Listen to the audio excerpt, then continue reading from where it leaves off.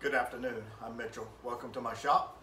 And this video is about mounting a cowl and one of my pet peeves. And before I go any further, the reason this is a hobby and everybody can do what they want to, but one of my pet peeves has always been when you're mounting a cowl is putting the screws this way. And then you got this ugly screw here and you got this beautiful airplane and you put in the screws here. It's always been a pet peeve of mine. So this is the way I do it. And it's with magnets, and I'm going to show that. And I know what you're thinking, I've got one cowl here. Why do I have two cowls? Well, we're building 3 of these airplanes together, and so we got multiple cowls. So this is a good opportunity to show you how it's done. And it's real simple, held on with 2 little 440 bolts, and that's all holds the cowl on. And the magnets work tremendously well. They're real strong. And it just makes everything cleaner and easy. And you have to do maintenance on the airplane.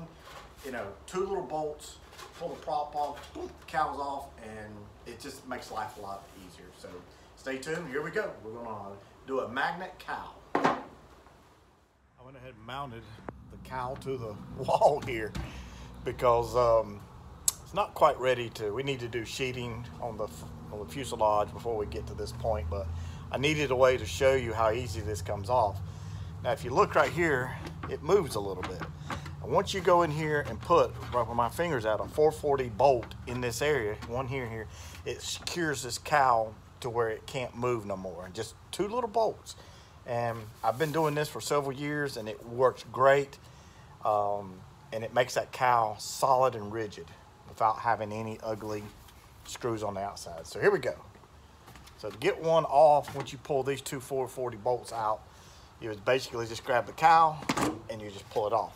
And you can see it's just got roofing nails, which these need to be cut off and dulled. So now just to get it back on, you just line them up and it's pretty easy. Of course, you'll be doing this from the back of the airplane. It's a whole lot easier. And that's it. There it is, it's all in. And once you get this put, and we hide it behind this little vent so you can't see it and everything looks scale and neat. But that's the first part of the process. I really wanted you to see the way the firewall's mounted and the way we just put the roofing nails in through this way. And then you can see the magnets are actually in little blocks, and I'm going to show more of that. And then the other important thing is the type of glue we use. It's high sol. It sticks to this. You need to sand this. And then take some alcohol and clean it up to make sure you get the best bond you get. I crashed the plane and busted the cowl through here in this area, and it allowed it to kind of spring with these magnets, and it saved the cowl. But it also, none of these blocks broke out. So it's been 4 or 5 years I've been doing this on other airplanes, and I've never had an issue with them. So, all right, let's get the building. So every kit cutter manufacturer is different. There's 2 different companies here. This company made the firewall out of 1 piece, so we just drilled through the back, and it was quite simple. I like this. And this is another kit cutter, and to get this thickness, they send you 2 plates that you have to glue together to get the thickness of this one. So I like this company a little bit better because to me that's just a little more secure than having to glue 2 together. But it does give me an opportunity to do something with the roofing nail, is to drill my holes and put it back this way and then sandwich it all together. And then also the magnets we use, of course they have a hole in them, and they come from this company. It's K and J magnets. Let's see if we get a picture of that here so you guys can know where to get it from. And then here's our F1 piece. And you can tell that if you hear that, it's got a little warp in it. You don't want to glue that way because it's be glued, And you can, when we glue this on the crutch, we can take that out with no problem with the stringers. But yeah, there's a little bit of warp there, and that's kind of common in all these kits. When they cut this stuff out, the plywood just kind of releases its tension, and that's what you get. The magnet blocks, of course, I've got to cut each of these off, but I just set my drill press and just drill these down. And the magnets, basically, they get high sawed in, they just go like that, and they click in real easy. And then, of course, it just goes onto that. And so that's all the parts we're going to need to complete this cowl. So I'm fixing to put these cowl blocks in, and then you can see I number them 1, 2, 3, 4, 5. And what I do is I place them over, get them lined up, and then I take a hammer, just hammer it in, and then what that does is that gives you where you need to drill. And I just drilled each of those out, and then we're going to put the nails through the back, and then I'll show you how I do that. You just take the nail, put it in, and we drive her home. Go to the edge of your table. Try to get as far as you can in, but it don't have to be too far. And that's pretty much it. They go very fast, very easily.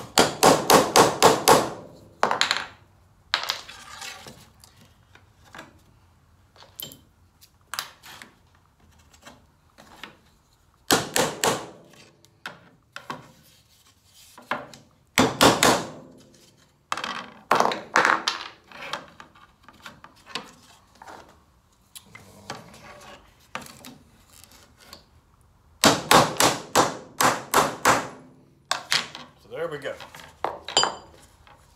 And the reason we number them is because even though you drill that in the center, sometimes it's a little off. So I've got you can tell I've got a 1 and an error. So I know that goes just like that. Whoops, wrong way. It goes like that. It goes down, and then you just put all your cowl blocks in. See, where's number 4? 4 is this way. 2. You're kind of getting, it's pretty simple. Number 5. And that's all we have to do. I'm just going to run some thin CA around these just to kind of lock everything in. You probably don't have to do this, but I'm just going to run some thin CA and let that soak in. And also, one more thing I wanted to mention is from the original design from the plans, the way we're doing this is we're going in on the lip probably 1/4 of an inch, if not more, in from the original plans. This was actually designed to be flush with, let's see if I can pull this out. Now, the magnets are so strong I can't get it out. It's actually meant to be more like that. So we are going in a little further, but it just makes the cowl stronger when you go inside like that. So keep that in mind. If you're doing measurement from the plans in your cowl's going to be in just 1/4 of an inch if you go this route. Let's see if that's dry. And this is just a spacer piece. I'm going to lay it back here. It serves no purpose other than to get the correct spacing that I want here, because you can tell there is a lip. There's a little bit of a lip here, and that's for this former right here. So when you glue this onto, this is glued onto your crutch like this, you know, in the sheetings around here, it's just going to fit tight.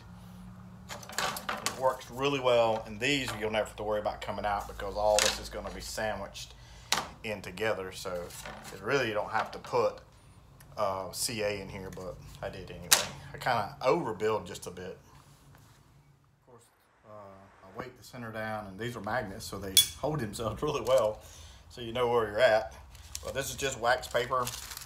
Just go over your nail and down. You don't have to worry about doing anything else because the cowl will go in there. This is just so nothing sticks to this part. Like I said, this is another really easy part to do, just to keep the high saw from sticking. Now this one kind of tore a little bit. I'm going to use another one because it's really important. We don't want any glue seeping out. But really, glue shouldn't be around these parts anyway. It's going to be on the edges, but I'm just going to put those there just to be sure. And we're just going to pop these in. Well, actually, I can't pop those in. I need to mix my glue and do that later. I'm using business cards because remember, we got sheeting that comes around the whole cowl, and if you put this against this the firewall and push it in, it's not going to fit. So we got to do spacing to go around here, and I'm just going to do that wherever I can throughout the cowl to make sure we are centered.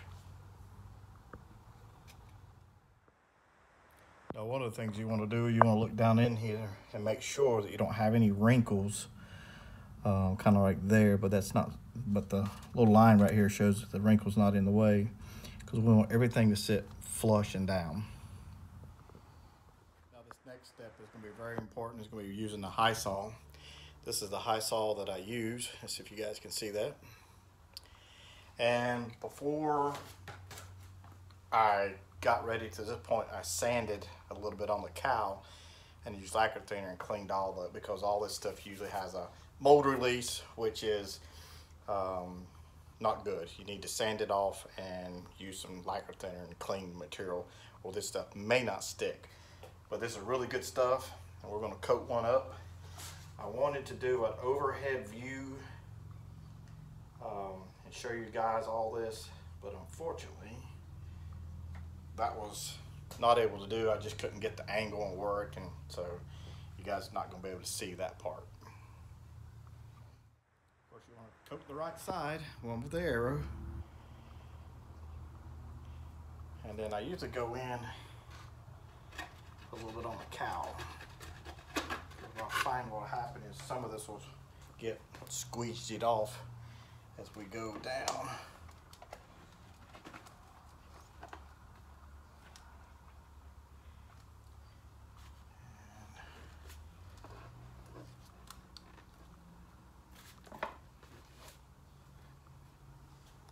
That's it. So everything's in, everything's weighted down. Now we just have to let it sit and go from there. Of course, this is the other cowl, and I noticed that one of the blocks didn't get quite enough, a little bit of an air bubble. So we always, this is expensive stuff, this high saw, so you always use it on other things. And I'm just gonna pack some high saw in there and make sure we got a nice, good contact. You make a little bit of a fillet here, and you can always tell from the outside if you got the void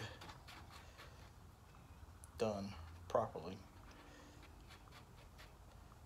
That's one thing about a clear cowl, it works quite nice. Then we just clean that up a little bit with a paper towel, and we're done.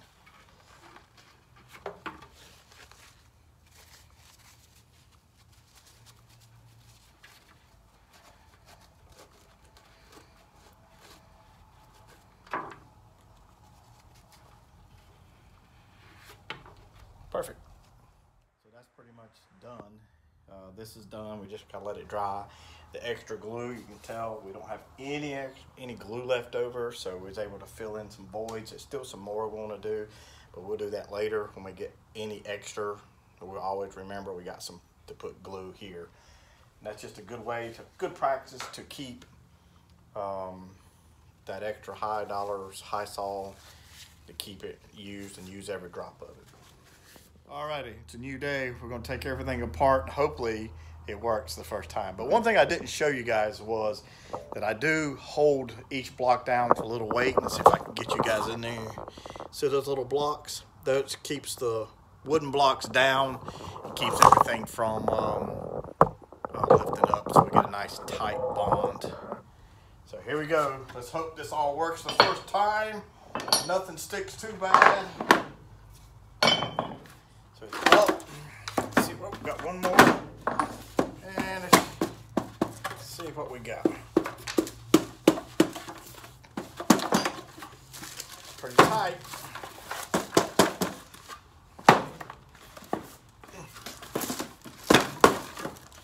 tight. Let's get these cards out of here. They're making a mess.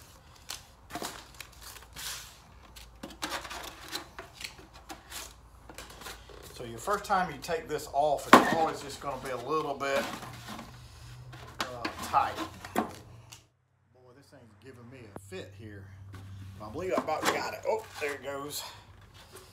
Unfortunately, one block did not survive.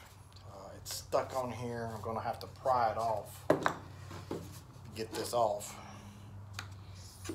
There it comes. Yeah, I got some glue. You see I got glue on the pin, and that really made me had to break it loose to get this loose. But anyway, the rest of them are on there, and you can tell it took fiberglass off right there.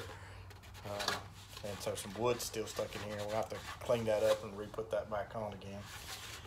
Oh well, such is life. But it's pretty much done. It's just that had a little bit of a hiccup there.